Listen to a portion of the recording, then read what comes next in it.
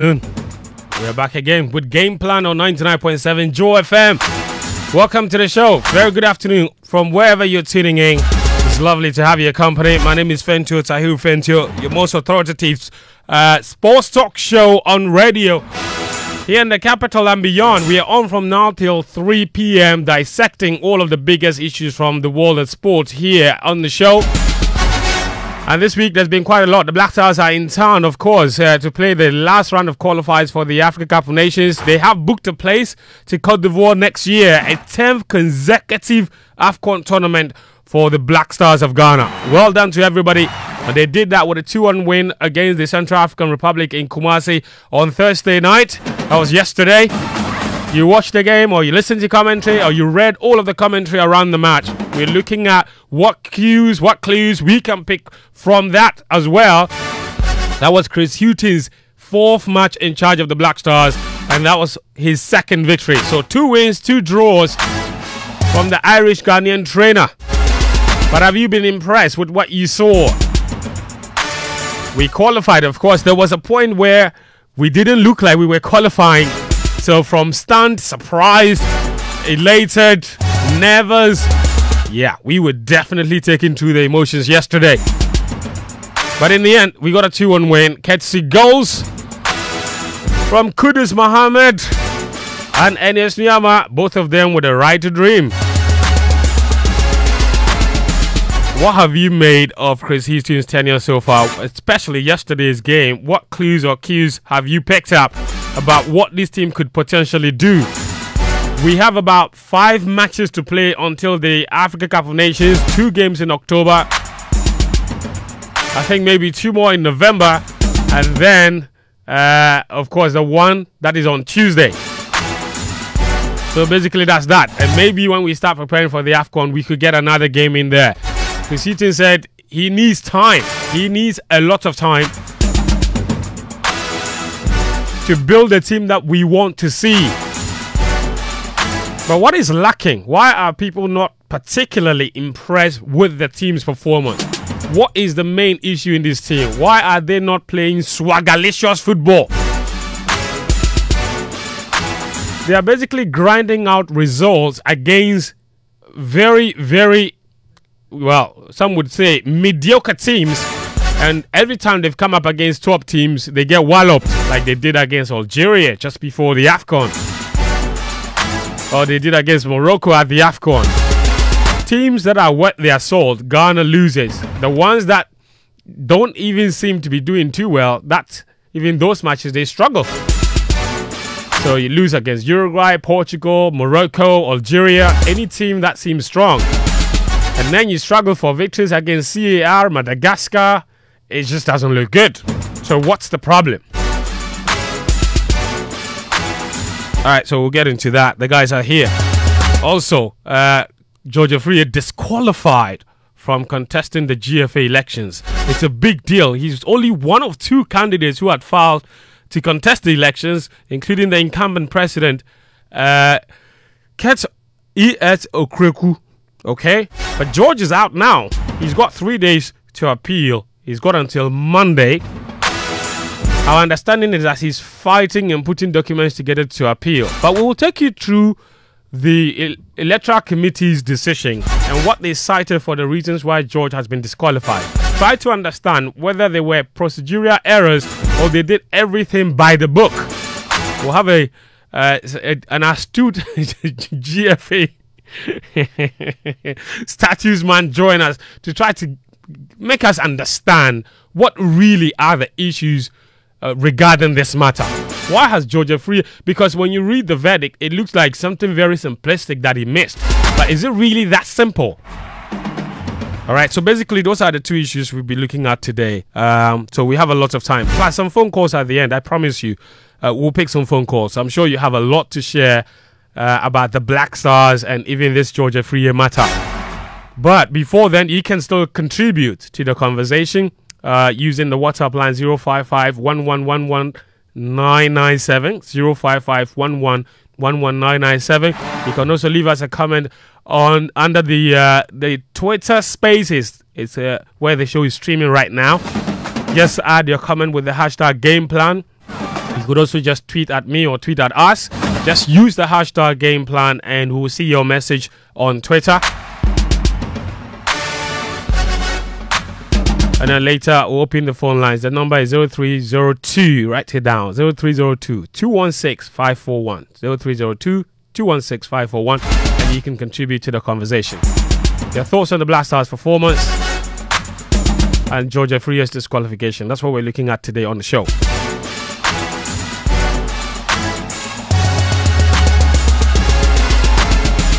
All right, Game Plan is live on Hits 103.9 FM as well as Joy 99.7 FM, and it's sponsored proudly by Petrosol, your clean fuel in full quantity. Petrosol, always a delightful experience. Betway, bet your way. Daniel Cranting is here as well. Daniel, welcome to the show. Muftar Nabila Abdullah is also here. Muftar. What's that mean? What does that mean? Hey, this guy from Dudier. And Sichofe Philip Atrim is not on the show. I let this guy big congratulations to him. Yeah, man. Daniel, he deserves something.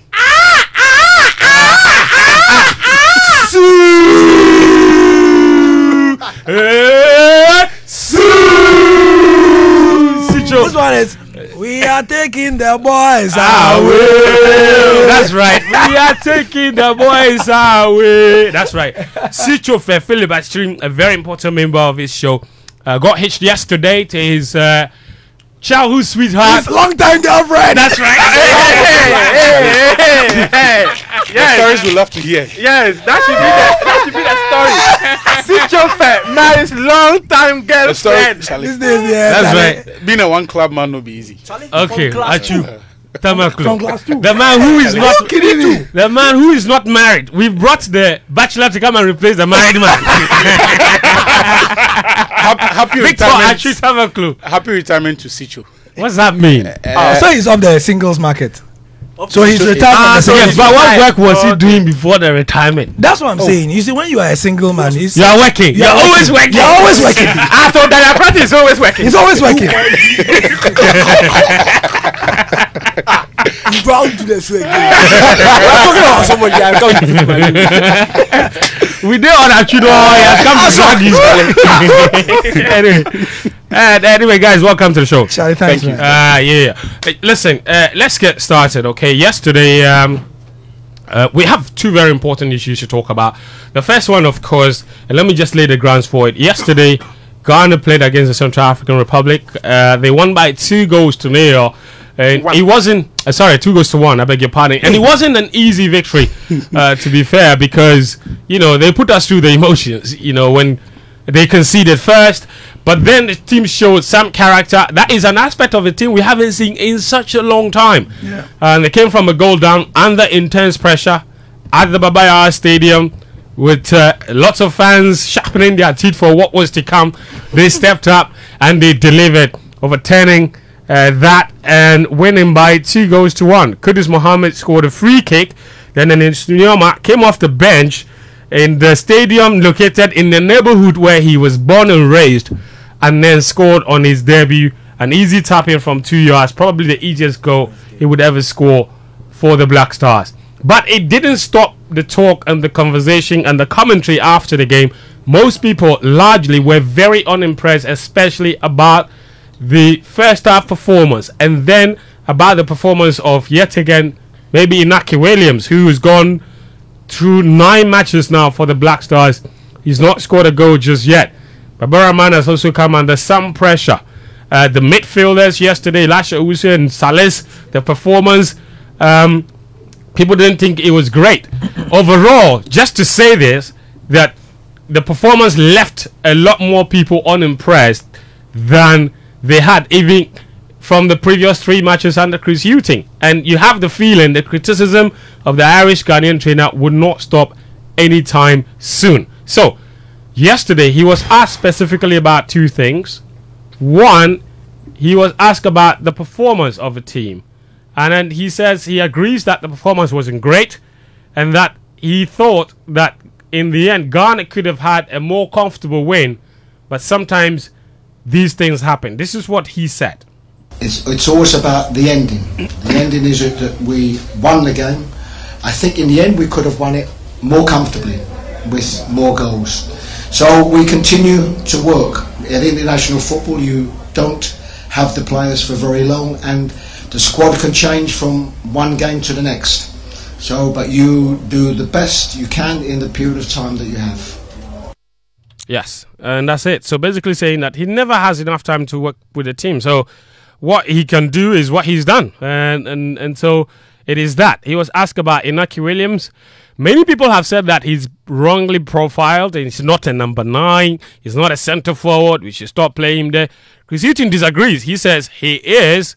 He has seen that he's played in other positions, but he says primarily the guy is a centre forward. He's a number 9. In other words, he would keep playing him there until he comes together for him. This is a player that plays in a top league, can play in the wide area, but predominantly Iñaki is a number 9. He's a centre forward. This is where he's played the large majority of his career. He's found it difficult to get the goals here, and sometimes it might take a very lucky goal for him to score that gets him off the mark, and things change.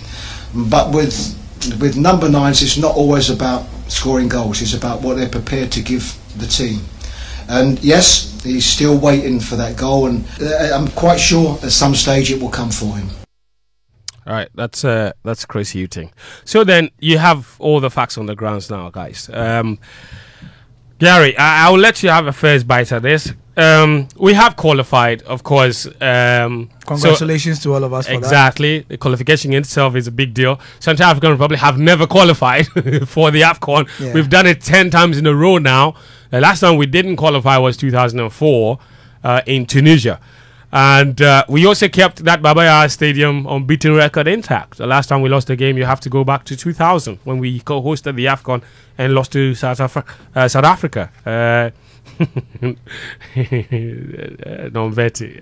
go. I don't think Daniel was born there. But yeah. Daniel, did you watch AFCON 2000? No, there's no need to lie. But don't say it. I'll see. Yeah. I mean, so yeah. Congrats to the team. Yeah, but Gary, I don't know your takeaways from this game. Well, the takeaway is that there's more room for improvement, and I'm happy that Chris Hughton, accepted that there's a ways to go. The interesting thing about what he said regarding the not having enough time. I mean, it's a feature of international football, and every coach deals with that problem most of the time. I say most of the time because we played against an opposition that typically does not have that problem, which is what has accounted for how well they have played these qualifiers. Yeah. They typically will get their team together about 2 weeks before. And some people would ask, how do they do that, considering that, most clubs in the world, or if you have a team with mostly European-based players, you can't get that happening. Is that, like you said in your commentary, for anybody who listened, some of the players are not what you call extremely active in their leagues, so they have and I've barely played together in the Black Stars, because yesterday, even during my research, just to help the point you're making, Jordan Ayew has 91 appearances for the national team. Baba Rahman has 52. Between the two of them is 142 or 43. I think you mentioned that in the commentary. 43 caps, 2 players. The rest of the entire squad put together have less than 100. Yeah. So it just feeds to what you're saying. There's no regular playing time for any of those players in the national team. Yes, whereas a team like Central African Republic have the opposite. And then actually camping the players is also a thing, because you can't get the Ghanaian players to be camping for 2 weeks. I mean, if you get them camping like that, they're going to be playing some delectable football. But that is why you are Ghana. That is why you are Chris Hughton. You come get the job with the guarantee that you can do that sort of magic. Right. That is why you are Chris Hughton. So you can agree with him in certain respects, but then again, the caliber of players you are working with, where they play, the profiles of the leagues they play in, the expectation that they walk into the team, and because of how talented they are, Yeah. the kind of upbringing, football upbringing they have, they should be able to gel in about a few training sessions. And also the fact that Chris Hughton has been with the team for long enough Yes. is a key point that He didn't just come in. Exactly. He He's had been like 9 months to 1 year to watch the team and observe the team. Yeah. And that was one of the key reasons. Let's not be dishonest. 1 month to 1 year, saying March last year. That's Yeah. more than that's a month and 6 months. That's a year and about 4 months or 6 months. It's a lot Yeah. of time. It's one key reason why those backing his appointment said he was okay for the job, because he had sort of been like a shadow Black Stars coach, quietly observing. Yeah. We had been told that he had been key in making some of the input, in that time as well. So immediately he makes that point that you played in the queue. You agree to a certain extent, but largely you have key pointers and facts to counter these arguments. And really, some would say, and Danny was telling me, we were here yesterday, and he was telling me that, I mean, when you get somebody like Chris Hughton, you know his track record. You know what it says on the tin. What it says on the can is not Chris Hughton rice and stew, delicious and affordable and delectable football. No, Chris Hughton does not come with that. The Chris Hughton can of food comes with win. We will win by any means necessary. That is what his style of football is. Danny was asking, Boring still. but he was going to get win. you the, but he will get you the win. So we have to decide that this is what we have and psych ourselves that this man is not going to give us the sexy football that a lot of us crave. However, if he goes to the AFCON, the first job he would have is to write off the poor bit of history that we made in the last AFCON, which is that he should get past the group stage. That will be one of his key jobs. Well, it does mean that also we need to contact some spiritualists because we have been cursed now. Exactly. I was coming to that very important point. You see, You want to go and pay dollars? as at 5 o'clock yesterday, 5 p.m. yesterday when the game ended, or 5:45 when the game ended, our problems were that we have players, we are not choosing them. We have players who are not performing. We have players who we are choosing, but they are not performing. The GFA should stop, doing something, interfering, and so on. Having a spiritual curse was not one of them. Then by the time the whole Kabudo finished, to borrow a Patrick Akoto's word, the Central African Republic coach says that our next AFCON will be as bad as will be just like the last. Just like the last one. Oh, chairman. And his reason is we cheated him. He That said the we second cheated goal him. was an offside. But a lot of people played the video back. It wasn't offside. You see, it wasn't offside. You look at, in fact, there's one angle, I would look for it and try for us to post it. Twitter. Where somebody, not the official camera, somebody used his phone to Yeah. take the sequence, sequence, to the goal, and you can clearly see that it wasn't offside. Some have said that Antoine Saint-Maignan fouled the Central African When he robbed him of possession. when he robbed him of possession, or when he dispossessed him. Robbing him sounds like a foul. It's a foul. Okay. When he took the ball off him and then, unselfishly. And Did that mean that was Dramani robbed? great. I thought that was really great from Semenyo as well. So these are some of my takeaways, and also about the fact that what should we do with Antoine Semenyo? Because the last time we started him, he didn't play well. But when he has come off the bench, he has been good. True. So we have to make a decision. Yeah. Okay, interesting. And the day you did not play. We have to. Veronica Comey was on the BBC this morning, and she was asked that about the fact that, is this the person of the guard and stuff like that? Because one of our most experienced players was on the bench.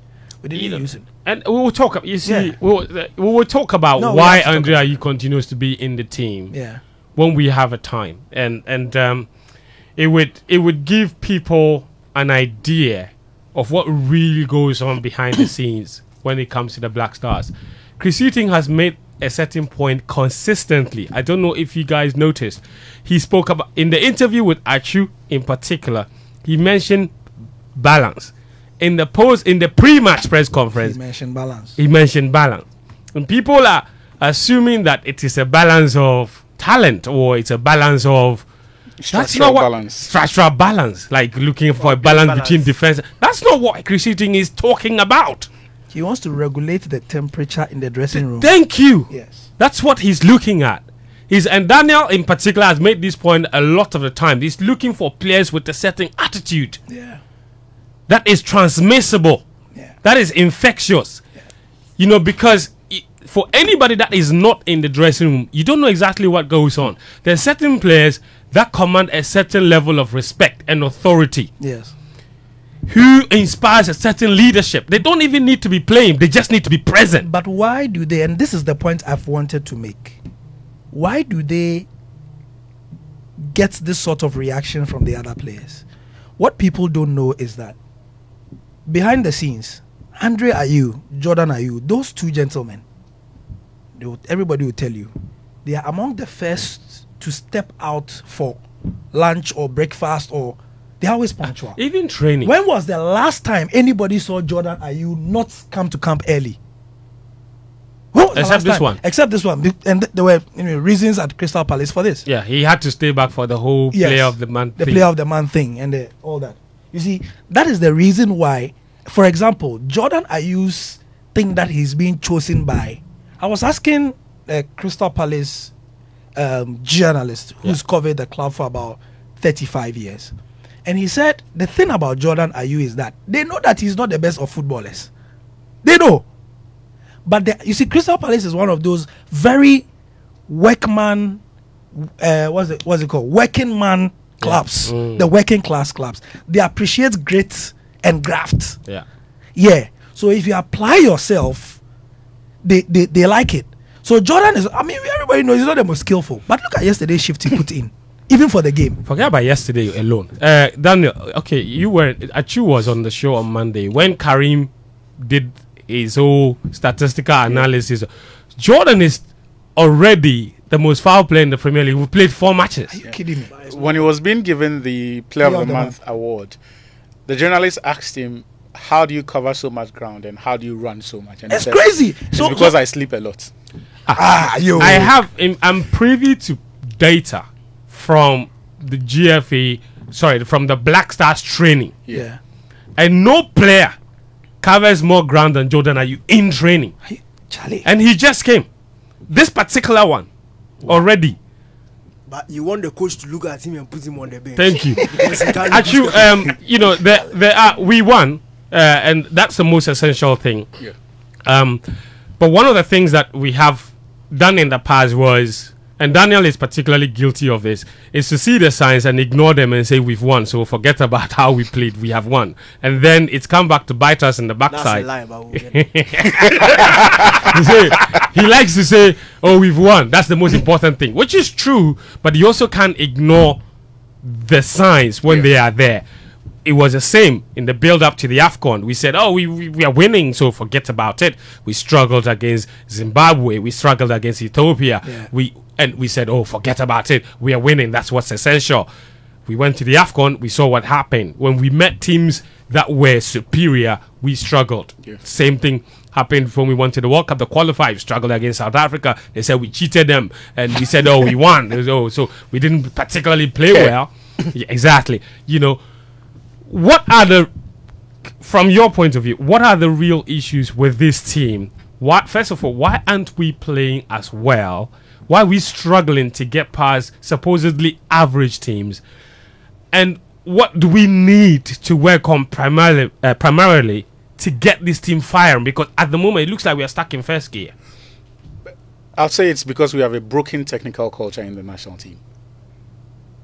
That's heavy. That's heavy, man. And I would explain that. So go back to any of the Black Stars squads, not even the team sheets from perhaps 2020. Look at the profile of players that we call up. Then juxtapose that to the lineups on match days. Over time, for any period at all, it is hard, incredibly hard, to find any kind of consistent combinations on the team sheets. And on match days when the ball is kicked, it is difficult to find any kind of automatisms, any kind of choreographed, rehearsed or repeated patterns of play. There is nothing like that in the Black Stars. We haven't had that in what? God knows how long. If there's, and I throw a challenge to all of us, if there's anyone who remembers any distinct combinations, be it on the team sheet, any repeated names that you say that We in have defense to go back to Abraham Grant. that are significant to our play. Because it is not enough to say Babaraman plays on the left, there's Alexander Jiku there. It has to have a certain impact on the team's play. I'm saying to you that those kind of combinations on paper and the automatisms and the rehearsed patterns of play are not existent. As to why 5 or 4 coaches have failed to be able to provide that, I have no idea, but it is unacceptable. And for me, that's the biggest worry. Yes. So it's not just one coach. I'll come to the other part of what we can explain, because unless we see the technical reports that they present as to what they attempt and then the end product of that before we can make any informed analysis. But from the little we see from outside, it is not good enough, because whatever they've tried in the last 3 or 4 years, it has not worked. Beyond that, if you come to and it's a problem that we have seen under Chris Hughton as well. If you take the 4 matches that we have played, it is difficult to find any consistent combinations in any of his call-ups, and even the matches that we have played. It is difficult to... Yesterday, before the game, I was asking one of the guys at my office, so which are the combinations or the players that you think in the 3 matches that Chris Hughton has coached are the players that he trusts? And he was like, oh... the informed players. I said, no. You are talking to me about performances from elsewhere at their club level.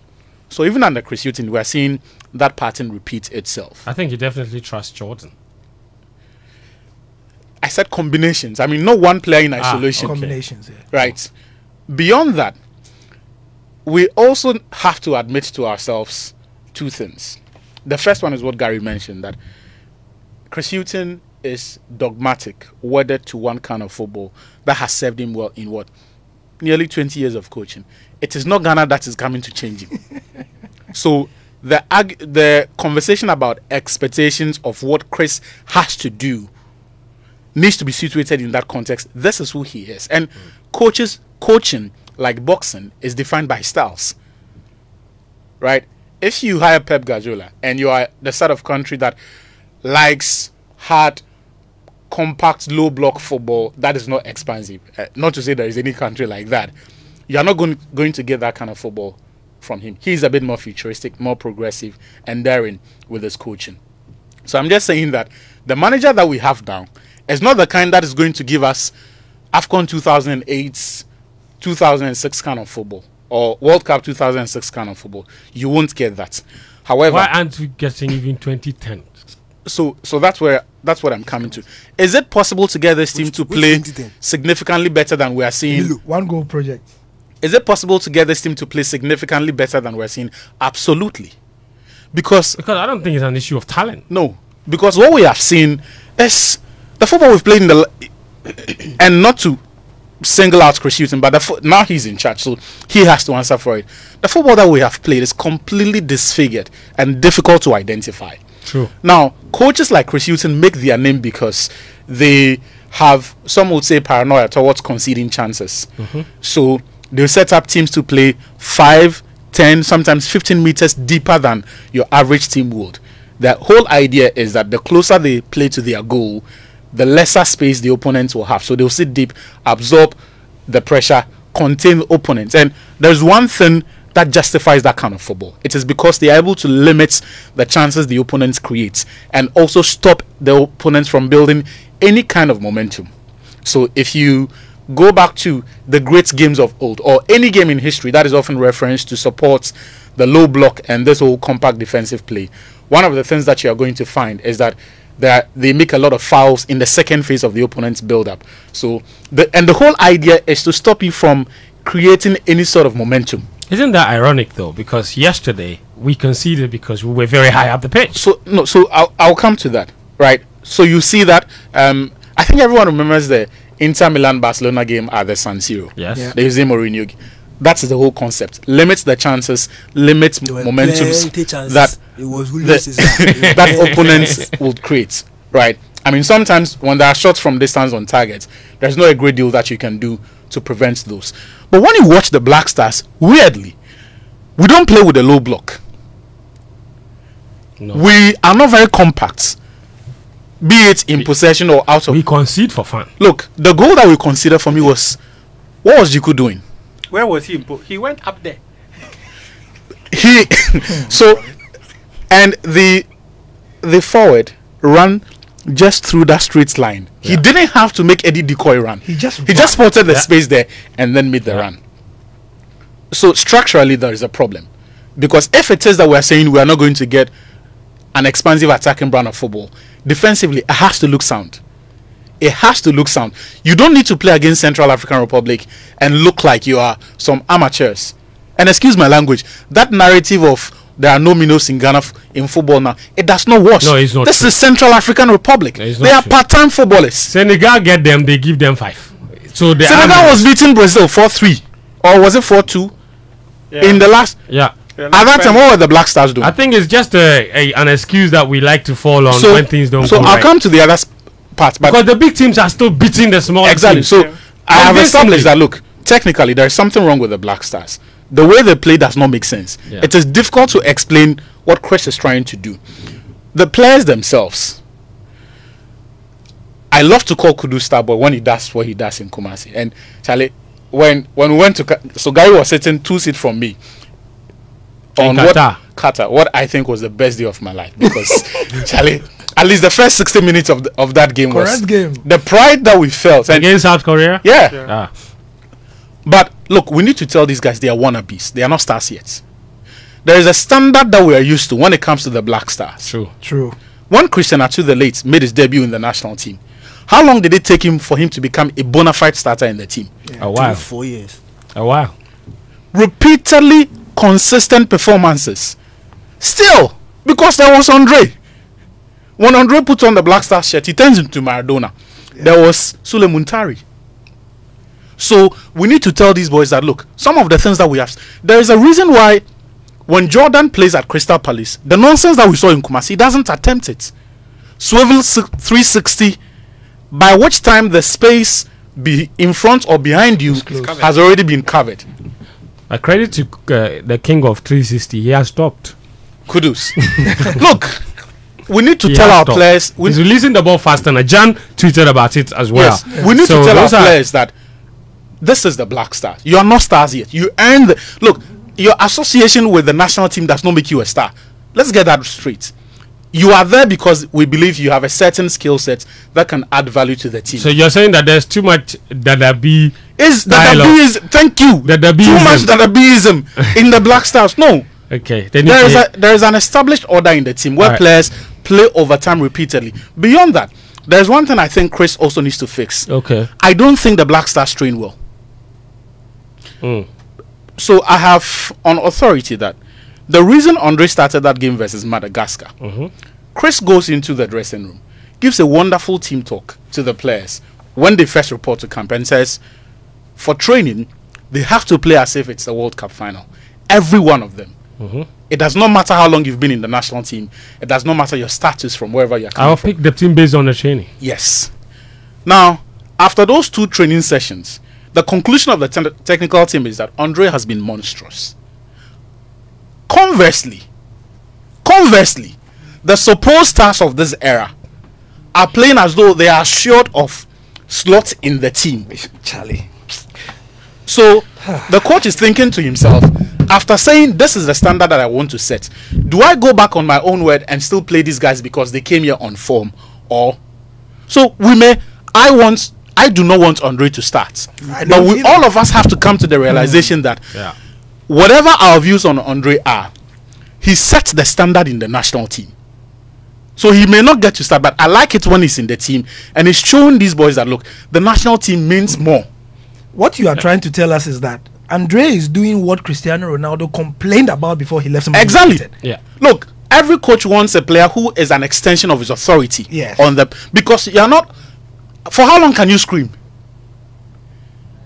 You can, and it's the same point Daniel has made consistently about a player like Jordan Ayew that many people haven't understood, and why every coach will keep selecting him.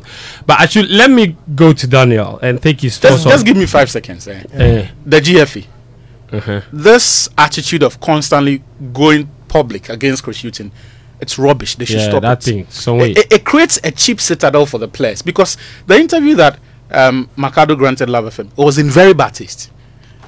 He said he should be getting more out of the squad. Which is a fair point, but he said it is not a question of talent. Yeah. As far as the players are concerned. So it redirects the focus. It absolves the players of the blame. How do you look at that performance and say we have enough talent?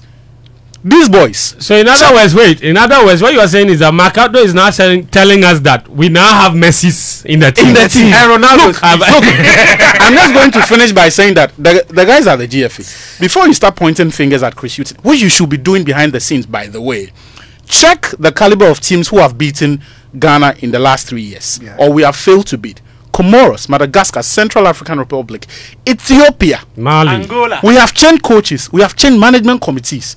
It's about time someone tells these players that, look, they are wannabes. Wow. They no catch. Wow. Daniel, I want to take your thoughts on specific issues. First, the Inaki issue. Second, the midfield combination yesterday. It was... I mean, and to be fair, we were missing some key players. We have to admit that much. You know, Thomas Partey is a big deal. But also, Baba Rahman, yesterday, again... the vitriol that was sent his way after the match, That was embarrassing. and he was booed when he was being substituted. You know, I felt really bad. You know, and I had people tagging me on Twitter because I think 4 or 5 days ago I went to tweet a video of Baba Rahman bawling at Pauk, and now people said I'm the reason. Yeah, he said I'm the reason they called him because I went to tweet that Baba Rahman was doing well at Pauk, so they've called him. And yesterday, So speak to me about that. I like a goal scoring, and then what our best midfield choices are, and then the whole idea of picking on individual players, because even Jordan Ayew was booed, I think, in the game against Nigeria. You know, so the Kumasi crowd is developing a certain reputation. They are feeding off what the narrative that we are putting out there. So now we can't really blame anybody. We've caused our own thing, so. That's all happened. Let me start with the midfield combination thing. Friends, we need to understand that we were missing 3 of our best ball progressors. Yeah. That have been in the Black Stars over the past year and a half. Partey, Ashimeru, Kofi Tre are all injured. Yes. So whoever is naming a squad is going to be extremely difficult for anybody naming a squad and trying to factor in that role, that position to fill. So it was going to be difficult. I think I understand why Chris Hughton went for that midfield combination, because they've played before.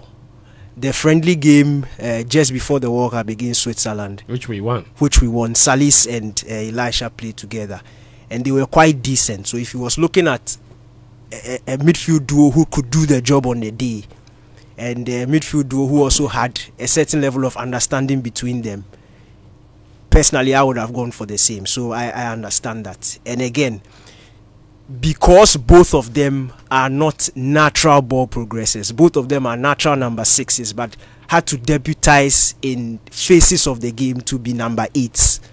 I will not judge them too much on their ball progression. I thought they were decent on the day. Where I think they fell short, and not just them, the entire team structure. So as soon as we lost possession of the ball, I don't think our counter pressing was as strong. And counter pressing is very important when you are playing a team that is looking to come at you through transition. Once you lose possession, that is where they are going to strike. So you need to put pressure on the ball to prevent them from finding those spaces. But we're not doing that. And once you don't do that, once you go back to retreating to try and fix your shape in transition, any decent team, anybody who has gone for training from Monday to Friday can hurt you. Yeah. And that is what we saw. So I don't think it was a personnel thing. I think it was a coaching mistake. But then again, when you look at the experience of the manager, you don't expect him to repeat that mistake again. I'll have to talk for Chris Hughton, because I think we have this very funny culture in this country. Me, my lifestyle, I've not won trophy before.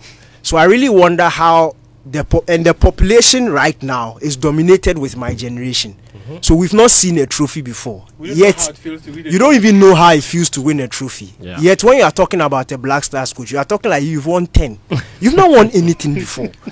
So no, what seriously, you deserve is what you are getting. it's not that. Football is work. It's not magic. Modern day football, even players, selection of players, is based on system. It's not a collection of good players. If Pep Guardiola is picking a team, there was this argument I was having with somebody. And I said, if N'Golo Kante had spent his entire career in Barcelona, we wouldn't have seen half of the player he is. If Sergio Busquets has spent half of his career At Chelsea. in England, we wouldn't have seen the kind of player that he is. So the system also brings the best out of you. And these systems train the sort of players that they want to churn out. So where we are now, okay, our entire structure is broken. If we had a functioning, and I always repeat this thing, if we had a functioning grassroots system, if we had a very clear-cut idea of how we wanted our players to be, AKA DNA. and then we groom them, and then a head coach comes in, he will know that if he selects player A, B, C, D, they already understand what it means to play Ghana style. So when you bring them together, it's not now you are trying to teach them, but what we have is a collection of different players from different, who have taken their football education from different parts of the world. Yeah. So if you are going to go down that route, then patience has to be the key. Is it only Ghana that every coach has shan? No, I don't get it. When Kosi Apia can say shan, Avram Grant can say shan, CK Asan, Milo Asan, Chris Hutton too Asan, but the players they are good. I don't get it. So there's an elephant in the room there. No, seriously. Sometimes we need to be patient. Senegal is dead. You are using Senegal as an example. Like this man, Aliou Cisse. When they hired him the following season, he was winning. He got kicked out of a quarter final. The people were saying they should sack him, but the FA had a plan. They looked at the signs. They said, "Relax, calm down. It is a long-term process. Eventually, they will come good." Quarter final for Senegal, and that time there was no round of 16 in AFCON. It was 2017. No, it means first round after group stages. Straight from group stages, they were kicked out against a Cameroon team, if you remember, who had a chunk of their players boycotting the tournament. 2017. They were kicked out. They didn't sack him. He qualified for a World Cup. They went out group stages. They wanted him sacked again. They didn't sack him. 2019 AFCON final, they didn't sack him. 2021 they've won an AFCON. Now they are World Cup round of 16. You are using Aliou Cisse as an example. That is patience. Relax. You have a very good head coach who has tons of experience, but you can't even use the last year with the Black Stars as a measuring rod for him. Do you know why? Modern day football, the entire backroom staff must share the same football principles. A serious team doesn't go and select head coach from here and select assistant from here. They come because Chris Hutton's style and his understanding of football is very different from Otuado. The points that you just said, when Roberto Mancini was leaving the Italian job, and everybody said it was because of money, he said maybe, but in which federation does the FA boss pick the assistant from here and then goes to choose the instructor? The exact same thing he complained about. Italy find it strange. But Daniel, you're preaching patience now. No, we are in the exact same situation.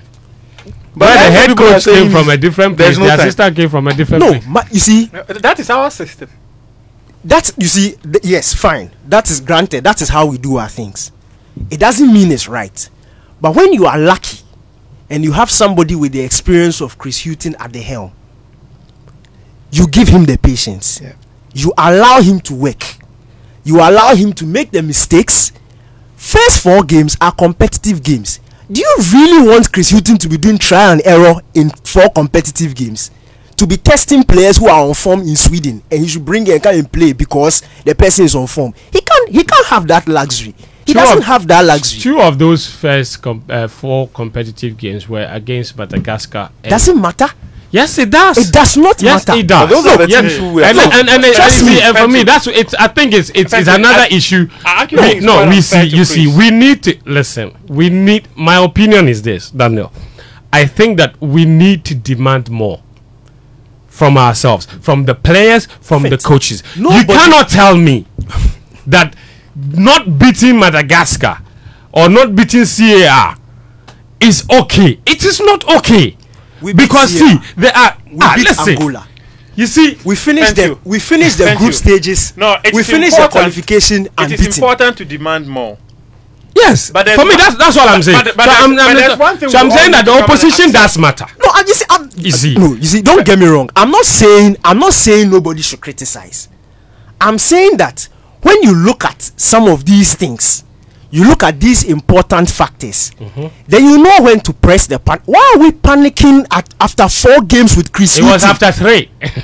Why are we panicking? It was after 3. Oh, now 4. The 4 one hasn't come yet. We have been better with Otoado. He needs to sit up. Yeah. From Seriously, like Sekamaku. let's calm down and quickly. That's a fair point. Look about the individual Yes. players and The criticism and the calling out.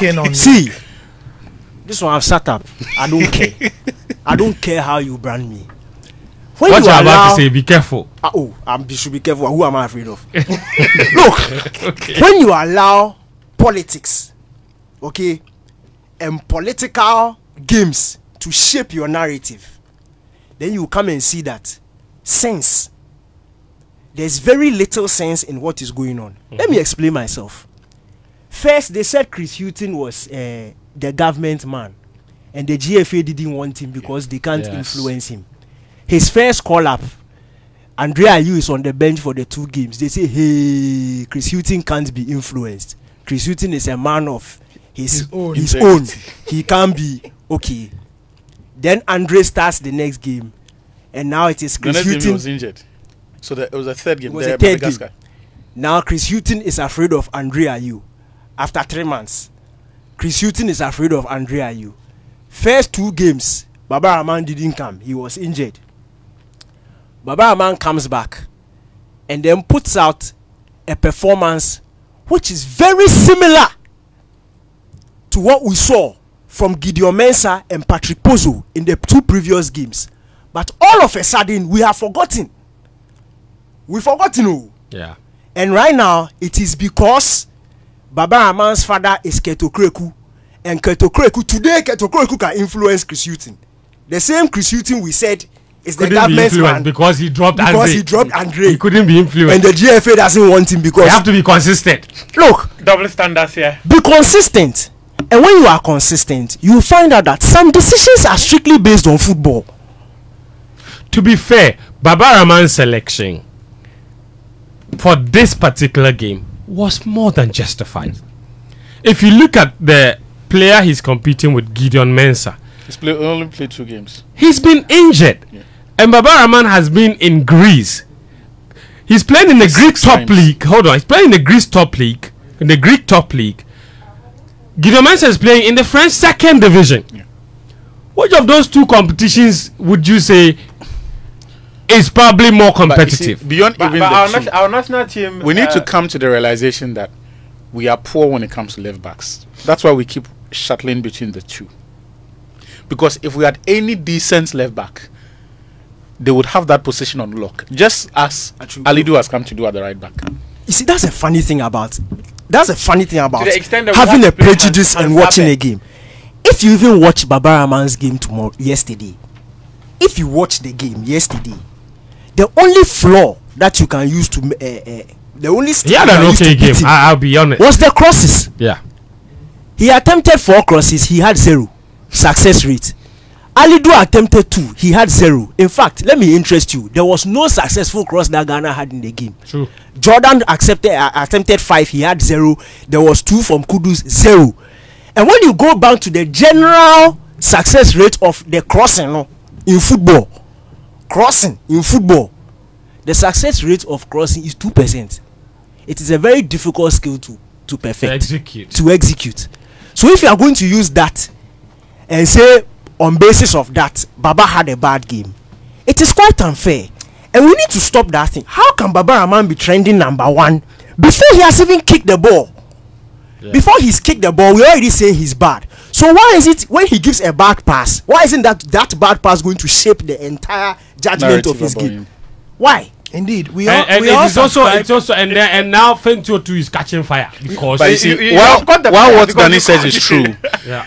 I think we also have to admit that a lot of this is because of residual anger. Yeah, I was coming to that to counterbalance the Yes, point. because he Baba has was had a lot of opportunities in the last decade. yes, and a lot.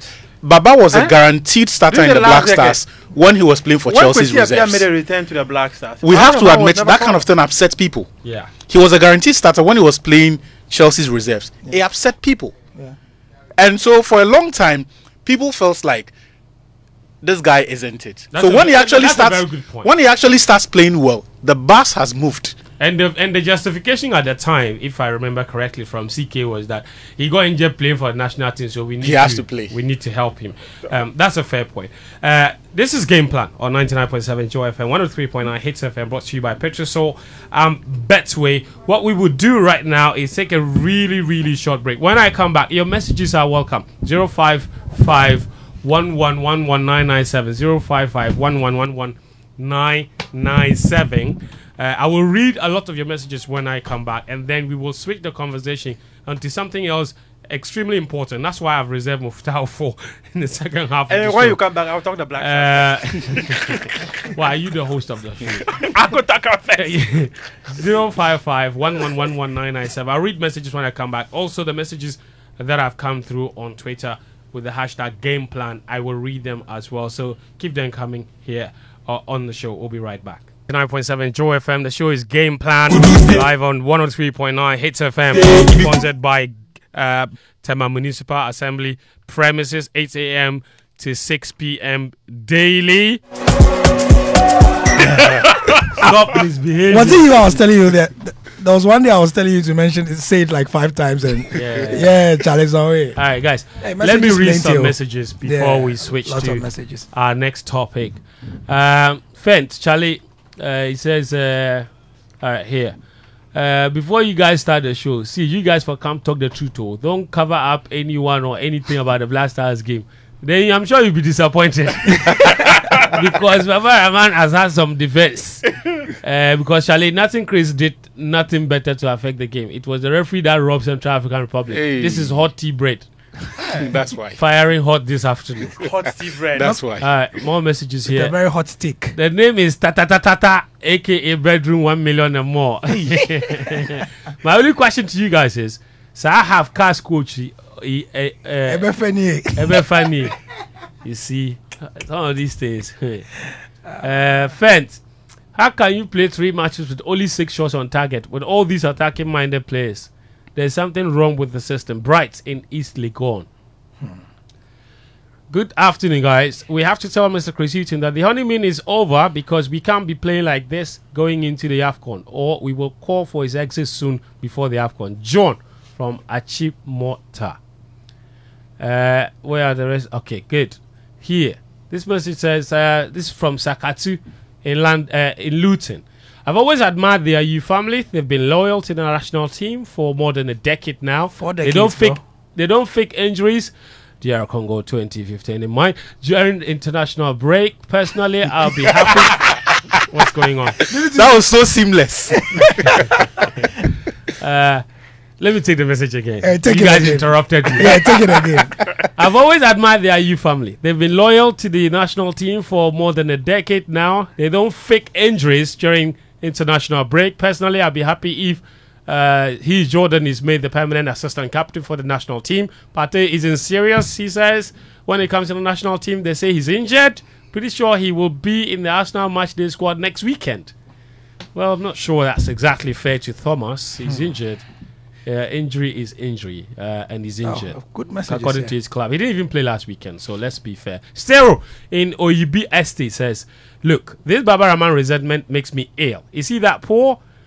If we think so, and we are not bereft of options at left back, then the better options should be named or provided. This has been the situation in the past years, and apathy towards him should cease. Gideon Mensah isn't any better. When he started, Dike is just on point today and has reiterated my arguments I always make. Andre remains very important to this team, and we must transition him carefully. He's our best option or goal threat. The least we should take cues from how our previous captains have exited the team. We have a lot of work ahead. Stero in Oyibi with that message. I have a feeling his name is Stero. Stero, eh? Yeah, it sounds like a nickname. It's not Stero, okay. man. Okay. Like here in boys, but like Riddick. Stero is Stero also. Yeah, Riddick Asifua from Takrady says, Baba Rahman has been a flop for long. If we are judging Gideon on his 2 matches when Baba was away, then Baba's flop is more than literally and mathematically Gideon deserves to start. And another thing we should know is Osman Bukari and Semenyo are super subs. When opponents are tired, they can be brought in, but starting a match is too hard for them. I've been thinking that, you know, I said that. Riddick. That I don't know, we should decide what we want to do with you have said that. With Semenyo, yeah. So, you know, because Apia did decide that against USA. So didn't go well. He was waiting for them to be tied for him to bring Prince Botte and Eze. He brought them and so we have examples of waiting for the opponent to be tired before. Look, at that press conference yes, in Brazil, you were there. I said there was a German journalist sitting next to me. Couldn't believe it. And he was holding the translation device. He removed the translation device and said, Did Kwesi Appiah say that? Interesting. This is a message from I think Joyce Bedua. Okay, and he says, all right, let me get her message. All right, good afternoon, guys. Please, can I have? Oh wait, where is it? Oh, she wants a contact number. Okay, no problem. Or am I not at the bottom of her message? All right, cool. That's it. Yeah. We'll try and send it back to you. Here are more messages. I think Baba Rahman had a good game. This message says from Ajiman Joseph in Community 9, Tama aka Ajungo the man. He says, hi guys, for me, I'm still not impressed with the way our stars are playing under Coach Chris Hughton. How many games does he want to play before getting his tactics right? I was expecting to see a better and more improved game as compared to that of Otuado. Bringing back Baba Rahman even tells us that he is moving us backwards. What kind of tactics is he playing, Ajiman, with that question? This message says, good afternoon, game plan. It says, if Ghana had not qualified... Okay. No, his message is down there. Yeah, okay, good. It says, if Ghana had... Hey, keep sending me stuff. All right. My WhatsApp machine is messing with hits me. the Yeah, if Ghana had not qualified, Countryman Songo would have fired them in a professional way. Tomorrow on Fire for he said, and he sends a picture of Countryman Songo. Hello, fan. Greetings to you and Gary. He said, greetings to Gary. Please ask Achu his impressions of Gideon Mensah when he came on. Also, why is transfer your board not getting any minutes or game time? That's Kelly Ozil in Accra with that question. That's another Kyrgios case, isn't it? Yeah. Please. Because he's supposed to be like a goal threat. A goal threat. Another option, really. Yeah. Danny K from Lakeside sent a message. And he says, please, Danny K, our generation has seen the trophy before. Please, the under-20 gave us a very good cup. And they are away. And he says, it continues to say that the Stars give me the Man United vibes all over again. Salis in the shape of Bruno complaining and giving back passes the whole time. Elisha in the shape of Casemiro being left alone to do whatever he was doing there. Jordan in the shape of Mount running all over the place and not a single set piece made sense. I could go on and on and on. This message has no conclusion because there is no light at the end of the tunnel.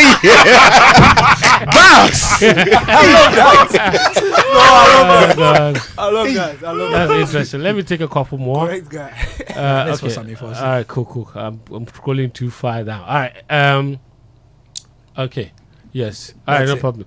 This one says, Leonard from Jamestown. He sent in this message. He says, I think Baba Rahman had a good game. He wasn't bad on the day. And moreover, he's playing consistently at club level.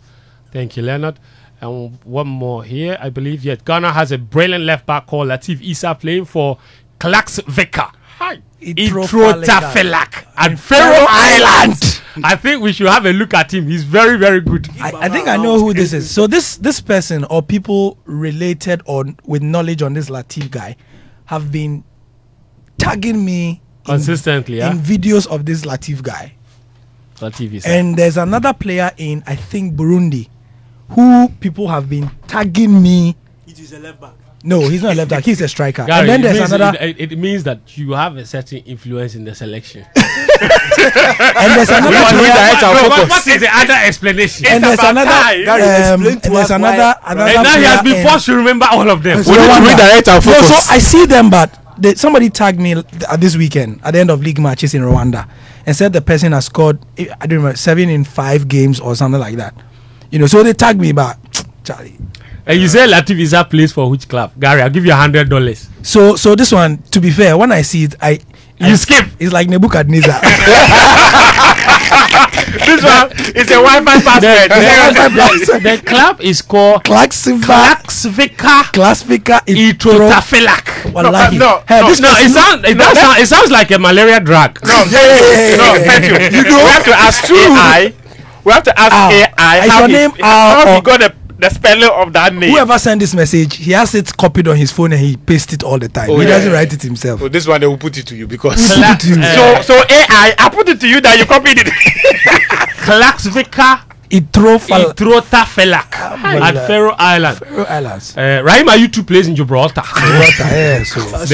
Rahim, he too is a left back. There's an option there. Yeah. Or right back. But if we bring Rahim Ayu, people will say playing. that the Ayu family think the Black Stars is for them. His team even played.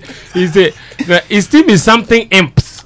I didn't know Raheem was still playing. No, he's still playing. No, he plays for a team called something imps. They won the Gibraltar League. That's it. But the team name has imp in it. Imps. IMP.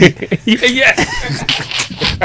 Anybody who watched Game of Thrones knows what an imp is.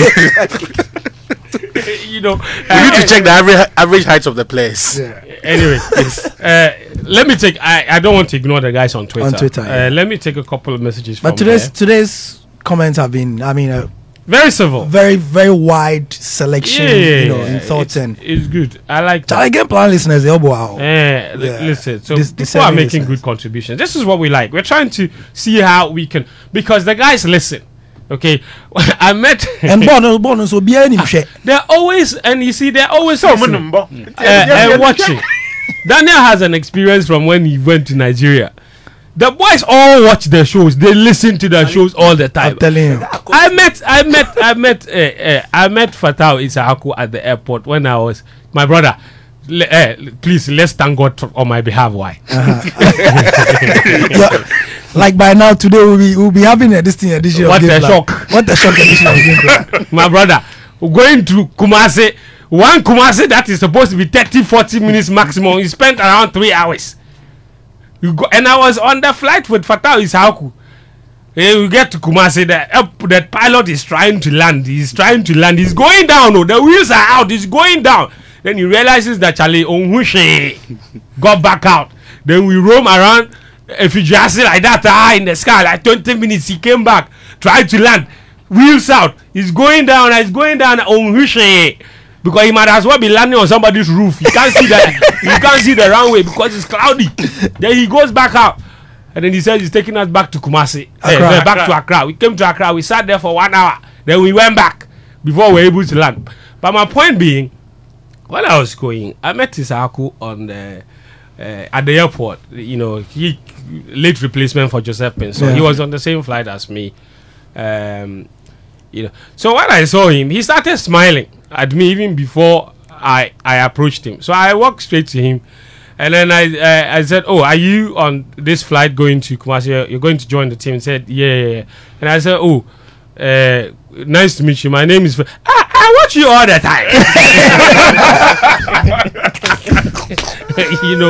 And it's the same because Daniel went to Nigeria for the return leg of the World Cup qualifier. That was the first time you met Kudus. Yeah, so I was taking a video of the player's arrival. I didn't even see him. So yes. My camera was on Jiku. And then he came from the side and he said, "Oh, I watch your analysis. Oh, you do well, pal." Oh, then we took a selfie. I said, "Okay, you should come." So that is Kudus, Danny Granting and a fan. Yes. He approached me. But you know I'm a big man. Of course. People come here. So, and that's why sometimes it's also when we speak about the players, it's really like it's a very touchy area. It's a very touchy subject. Yeah. Because when we criticize them small, they will come and unfollow us. They'll come and follow you on Twitter. Me, I've experienced plenty. I've had experience plenty. How the boys unfollowed me. One of the guys told me this morning. I met them this morning, and he said one of the more experienced players. He said my assessment of the Black Stars has changed in the last 10 years. And I said, oh, how so? He said, less volatile. No, he says the words I use, I'm just giving an improvement. More considerate. I'm more considerate and less caustic. That's right. Yeah. No, he's absolutely right. Yeah. Because, 10 years ago... It comes with the growth. Growth and maturity, yes. No, and understanding the back issues. The human aspect of it. Of it. You can criticize, but when you say, Charlie, some things, some way. Like, and a good example is what Daniel said. When Baba Rahman starts getting abused even before the game started. Yeah. You know what I don't understand. No, this one I'll talk. You are sitting there, no. You are a physician assistant. What's you at your job, no, you son. But when you release lineup, no, then you can't talk. Then you are insulting. That's not the human being. No, there's one thing the day, you know the day I gave up on, like, I just knew that some people are just unnecessarily targeted. I think was it? No, you said this before. I've said this, but I'll repeat. You've said this. Baba Rahman was it? I think the second game, right? Yeah, the second game. He wasn't in the team. And then Ghana was, after we scored, and then the last 20 minutes or so, we were under some crazy pressure. Somebody wasn't watching. He's going to tweet. Hey, Baba Rahman, they sound on autopilot. He wasn't in the match. No. He said, when you know Blasters players, Baba Rahman.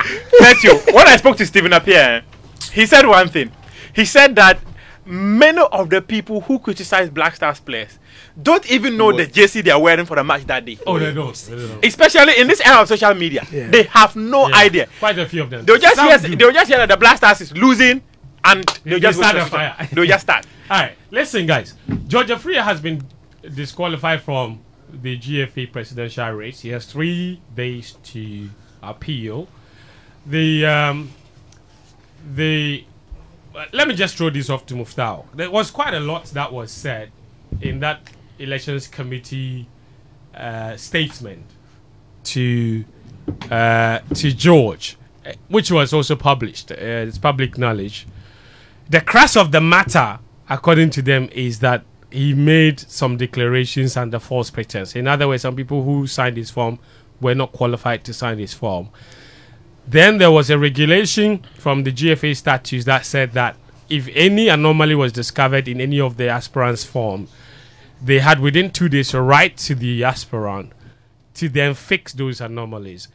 We are not trying to understand what the whole process was and how the conclusion came to be that he's now been disqualified. Muftau, you've been following this very closely. What do you know about what went into the assessment of his forms, and what are the issues in his forms that he couldn't rectify in those 2 days that the committee was supposed to write to him, whether they even wrote to him? They didn't write to him. So much so that he's now been disqualified. Let's go through the issues. They didn't write to him. For that one, that I can say with all certainty that the elections committee never wrote to him to tell him that there were issues with his nomination form.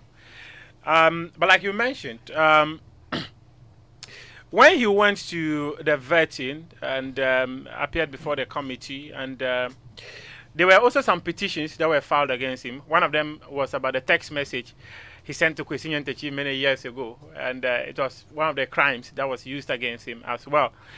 But I think the crux of everything is that Warriors, Victory Warriors FC, a club that belongs to Leslie Kuku Bartels, and he's the sole owner, shareholder of the club, and then his wife is a secretary of the club. Jeffrey Asare signed on behalf of the club and indicated that he was the director of the club, and the elections committee realized that I know the GFA, they've got the directors of every single club before them, so they realized that Jeffrey Asare is not the director of the club. They checked at the registrar of companies. They realized that it is just Kuku Bartels and the wife whose names are there. So they reached out to Kuku Bartels to ask him whether Jeffrey Asare is the director of his club and whether he was a signatory to the club. Okay. And he told them no, Jeffrey Asare is not a signatory they asked Jeffrey Asare as well. He also said he's not a signatory of the club. If you read the statutes of the FA, especially Article 13J2, which was pointed out by the GFA, it says that you should be authorized signatory of the company.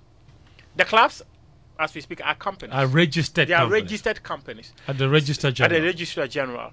So if you're not an authorized signatory of the company, you cannot endorse the form of a candidate who wants to become a GFA president. Okay. So they realized that Jeffrey Asare indicating that he was a director of the club was falsehood.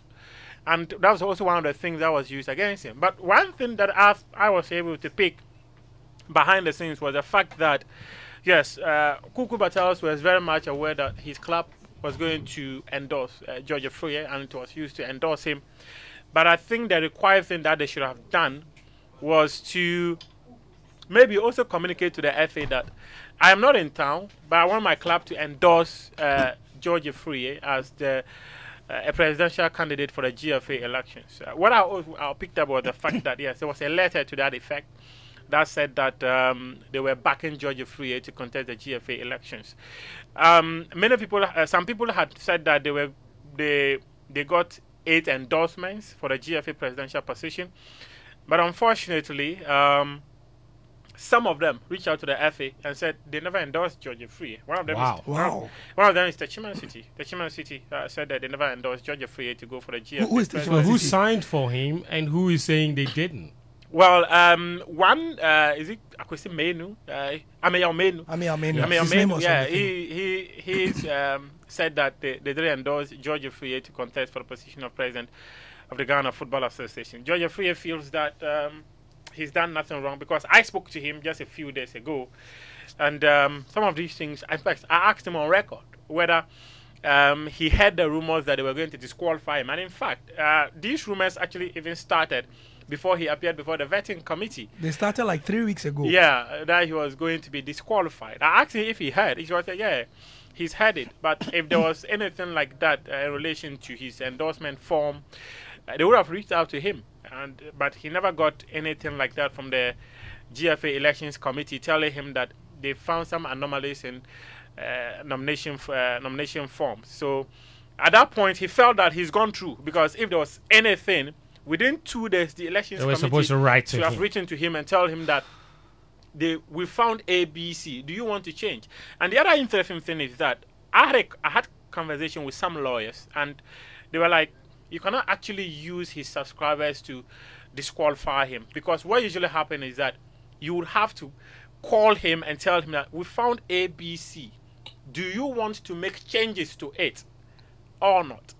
And then if he's unable to make the changes, then you can now use it against him. In fact, in 2019, when Amanda Clinton was struggling to get the required number of endorsements, the Normalization Committee gave her a window to go and make sure she was able to get everything, yeah. which was granted to her. So they say that the Elections Committee should have given George Afriyie that room to do it. They didn't give it to him. And that's fact, not just discretionary. It's mandated. It's mandatory. Yes. Because it is. But it's open to interpretation. Is you it? see? So I'll read to you. You read it. Yes. Read it. It's Article 8, which talks about submission and examination. He's of holding it. candidature. Read it. No, not the regulation. So I also spoke to a sports lawyer, and I sought his understanding of that regulation. Provision. Mm.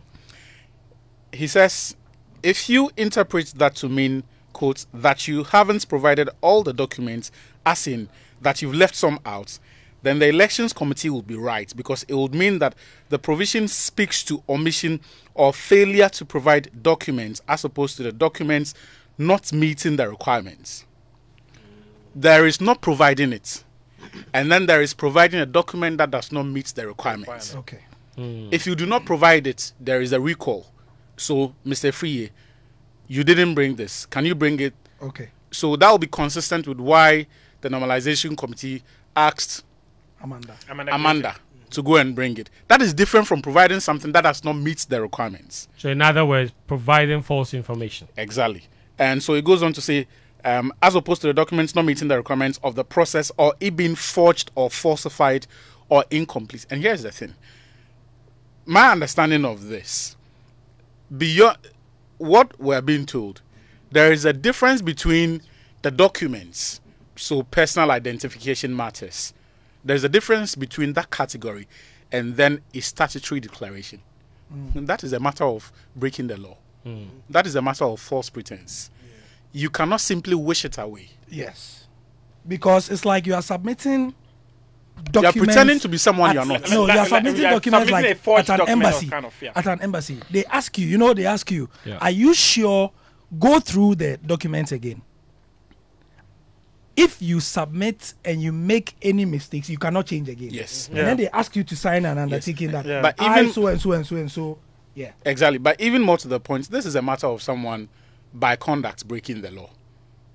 Anybody could wake up tomorrow and say that they are taking Jeffrey Asari to the court Yeah. for impersonating the club. In fact, if there were to be bad blood between Leslie and then Jeffrey Asari, You can take him he on. could have taken him to the court. Now, this is the second part that he sent. He says, if you interpret it to mean that it is a window to allow for correction or errors in the documents provided, then the election committee will be wrong in disqualifying him when he was not offered an opportunity to make the corrections. And he says, I don't think that's the intention of the framers. So by the framers, I suppose he's talking about the spirit ones who- of Yeah. that Yeah, regulation. letter Yes. Those who did that. Right. But So there has to be a distinction between merely the document that supports his identity or that speaks to his personality, the experience over the years, and says, this is George Free.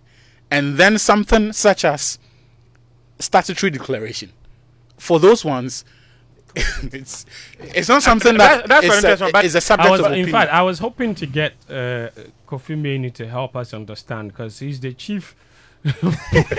There is nobody who knows the GFA statutes more than. But I have a friend lawyer who also said that in company law, if someone has held themselves to be an official of an entity, and they've conducted business in that capacity in the past, then they would be qualified to continue to be referred to as an official of that company, and their signatory to documents would be valid. So what I think But should have Fencho, happened. there's difference here.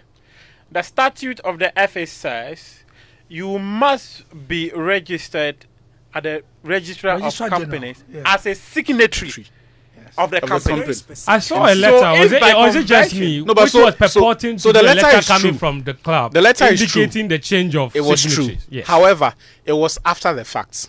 Aha. George Frie's vetting was on the 21st. Yes. The letter was sent on the 22nd. 22nd, the following That day. was after they probably noticed. Yes. That- yes. That It won't be Jeffrey was in- consistent, yes. More to the point, the letter was sent after Leslie himself had realized the mistake in admitting to the committee that Jeffrey is not a signatory. Oh. Right? Yes. So beyond George himself, perhaps from his learnings of the vetting, potentially prompting Leslie that, you know what, can you ratify This error. Jeffrey's position and make him a director to Ah, do this? got it. Leslie himself may have, because unless, of course, the committee lied. But they say there was a video interview where Leslie admitted that Jeffrey is not a signatory. Which was recorded. So this looks like a move after the fact.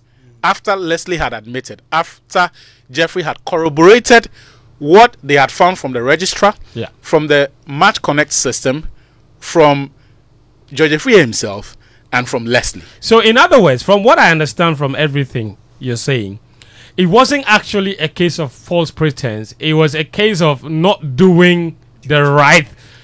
The right thing. There was Before. there is the false pretense. No, hold on. In other words, Leslie actually Yeah. would have wanted, if he knew that this would come up, he would have done that before, no? Yeah. You would So have- it means that what I'm trying to say is it means that Jeffrey didn't go behind his back. No. So he that's what I'm didn't. so No, he didn't. And you see, at the risk so, of so this is actually at the risk of sounding unreasonable, I mean, I was coming to that. Yes. And, Look, and I'll and I'll use an sum up analogy with here. something. Yes. if we wake up tomorrow and the EC said Mr. Mahama cannot contest for the elections because the NDC did not meet certain requirements, what would you think this country will turn into? I'm not saying they should set the law aside for George Free. No. But it's a valid point. I'm you not have- saying they should set the Yeah, law yeah. aside for him. I'm just saying that after everything that has happened, maybe, just maybe, it would have been in the interest of the GFA to say, you know what, let's overlook this and let it move. That is what I was going to say. Because from what we have been told, as recent as the first week of August, and perhaps all Muftahu and all of us dismissed that information because of where it came from. George Jeffrey was struggling to get people to endorse him. Yeah, yeah. Right? Because that is the part of it that is perhaps the conspiracy theories. But what we can say for a fact, supposedly because of vilification. But what we can say for a fact was that Kurtz played mafia tactics. Sure. He started his campaign early, got a lot of the clubs to endorse him. The endorsement started in April. Yes, and for fear of victimization, majority of these clubs endorsed him. So by the time they opened the campaign, and that is where I feel George cannot play victim. You saw the man actively campaigning. You didn't say anything. You didn't do, beyond not saying anything. No. You saw the man. There was nothing George could have done about it. No, but he could. No, I'm not saying about what man he in power. No. As the man in power, you have a certain advantage. What stopped George from also going out to get endorsements? Incumbency. Get endorsement with what? No, Muftau, can I just with make what? this point? There was a form. If the rumors or the claims we heard are anything to go by, during the FA Cup semi-final, clubs were directed to one room. You go and sign and you leave. The forms were not available. How was George ever going to go out there and seek endorsement? See, it was never going to happen. That's an allegation. Yeah, but that's what I'm saying. The caliber of people in that room that day makes it hard for me to accept or believe that allegation. No, not even right, that. that's fair. Gary. To sum up in 1 minute. Yes. One, quickly. Muftau, GFA elections are not bigger than national elections. And even our national elections, ever since I started following these things, from 1992 when I didn't know what was going on, when I could start watching TV, opposition candidates will always, as a matter of course, accuse the incumbent of abusing the incumbency. Yeah. You understand? So at least say something and let's know that you are saying something. No, but the point is that some of the clubs that went and signed came out and complained. No. You asked us to go and sign document. We go sign document. I have a message here. Fent, I would say that if I'm Mr. Keto Kraku, because I have done all these so-called mafia tactics, whether it's true or not, the fact is that Mr. Okraku, as we know here, seems to have a certain advantage, whether by fair or foul means, in terms of the numbers. It seems. If I am he, I would impress upon the election committee to let this go, so that I beat the man. Exactly. I beat the man necessary and superior. So that there is no doubt. Good afternoon, friend. There are many clubs that did not endorse Kurt. That did not endorse. But they endorse George. So he's saying that. So you can't dismiss George's you candidacy. can't underrate him. Yeah. Good afternoon, friend. I love your show to the core, especially the man Gary. Your presentations are always spot on. It's not like we want the Black Stars to play like Real Madrid in the Champions League or Man City in the Premier League, but at least the play should match similar teams on the continent. To be honest, there's no cohesion in the game yesterday. Too many misplaced passes. Our win was just per chance or by individual brilliance, which is very appalling. But we hope for better days. Tell Gary, please, I need this number. Dale from Madrid. And he says, from Madrid, Yeah, me, I want to see the new banner. We have time for a couple of calls. No, Dale, hit me on Twitter, please. Take me, go and show me the new banner. You can send it to him privately on this WhatsApp chat. Don't worry. 0302 216 541. We can do, I think, 2 or 3 calls. 0302 216 541. 0302 216 541. I promised and I had to deliver. 0302 216 541.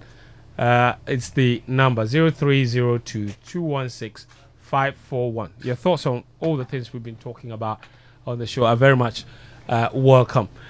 Also, some messages on Twitter. With the injunction, will the disqualification of George be valid? Won't it be contempt? Ransford be Akoto? That's another issue we haven't even discussed. Because the FA actually said they were putting their timelines potential injection, and all of a sudden you're communicating to people who have qualified and those who have not qualified. Courage Kelvin on Twitter says, sincerely, I watched the game yesterday and I realized we had individual players on the pitch, and please, I wouldn't blame Inaki Williams' performance because Jordan and Kudus were hanging onto the ball too much while Inaki was running into space. So that's from George. Guys who is listening to Game Plan. Yeah. Anyway, Nana Kwesi is on the line. Nana Kwesi. Hello. Hi. How are you? I'm fine. Good. Go ahead. Be brief for us. 6-5. Yeah. Yeah, Nana Kwesi, go ahead. All right, sure. So, yeah, I wanted to say something about what Daniel said regarding Senegal and how they give Cisse time. You see, the difference between we and them is that they were doing something. Proper measures were being taken. That is how come me, if you say we should give anybody time in this country, I won't subscribe to the idea. What are we doing? They are not doing anything. They are not doing anything. They are just talking about give time. To what? To what system exactly? What are we doing? Every country in the world is developing their sport, except Ghana. All right, thank you. Nana Kwesi, we'll have to go to Kingsley. Kingsley, where are you joining us from? Hey, my name is Kingsley, calling from Trade Fair. Go ahead, Kingsley. Yeah, please, I just want to ask you something. I'm listening. Yesterday, the time we were watching the match, what happened to the pitch invader? Because I saw some guy pitch invader coming to Kudus. So what has happened to the person? Yeah, so I think the guy was taken to the police station like they always do. I haven't followed up on it, to be honest. We will do and let you know. But what I know for sure is that the GFA will be fined another couple of dollars. They always get fined. And it's a very important point because it's becoming an issue. And the GFA, I'm sure, Mr. Okreku is listening. How much have you guys spent on pitch invaders so far since you came? Because against... yes, exactly. Yeah. You know, it keeps happening. Anyway, thank you. Let's go to Mark. How does the person even scale that big barricade at the Babaya Stadium? I don't get it. Mark, where are you joining us from? Good afternoon. I'm calling you from Adabraka. All right, Mark, go ahead. Yes. Best thing about those disqualification, and I would have wished that the elections committee averted their minds to the case between Electoral Commission and Kwesi Doom and Co. And what the court said about these processes. Nomination, the vetting process itself, until the day of election, is part of the nomination period. So that when you detected abnormalities, as natural justice will demand, you get back to the person. It is when the person is unable to correct those things, then you can hold it against the person. That's fair. Thank you very much, Mark, with that information. My name is Fentio Tahir Fentio. Gary L. Smith, Muftar Nabila Abdullahi, Daniel Cranting, and Achita Maklu join me here on Game Plan. The show is available as a podcast. Later, you can listen back and share. Until next time, thanks so much for your time.